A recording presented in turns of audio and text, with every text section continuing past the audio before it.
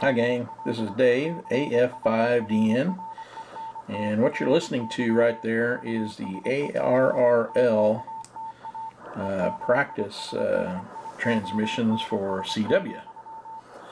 And what I've got going here is three different Morse decoders.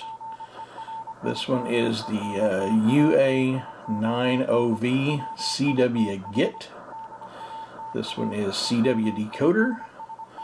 And this one is MRP40 Morse Decoder. And just to kind of show you a little bit about each one.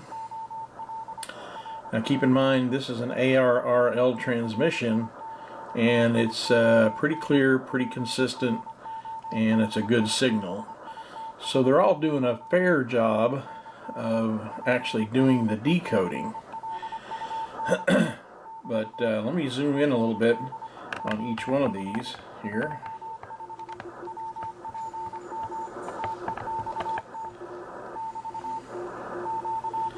Okay, this one is the CWGet.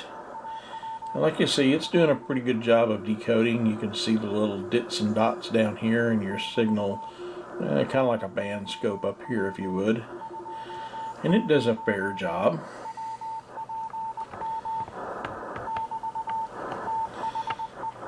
This one is CW Decoder. You have a lot more options on the screen, and again, it does a pretty good job of decoding with this type of signal. And here's a close-up. Actually, I'm going to have to zoom out a little bit.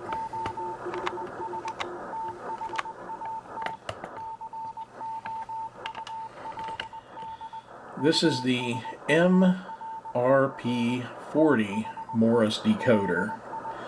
And I gotta tell you, by far, this is my choice. I like the fact that I'm actually seeing the dits and dots going across the screen here. Depending upon the audio frequency, it may be higher or lower in the waterfall thingy here. But what I like best about it is the text color and how large the text is. It makes it real easy to see. So there's just an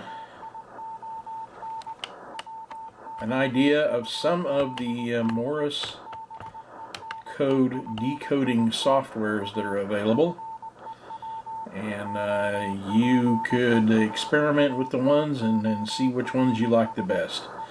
And please, if you know of any other Morse decoding software, leave a comment for me below the video. I'd like to check it out and see how well they work. That's it for today. I'm Dave, AF5DN.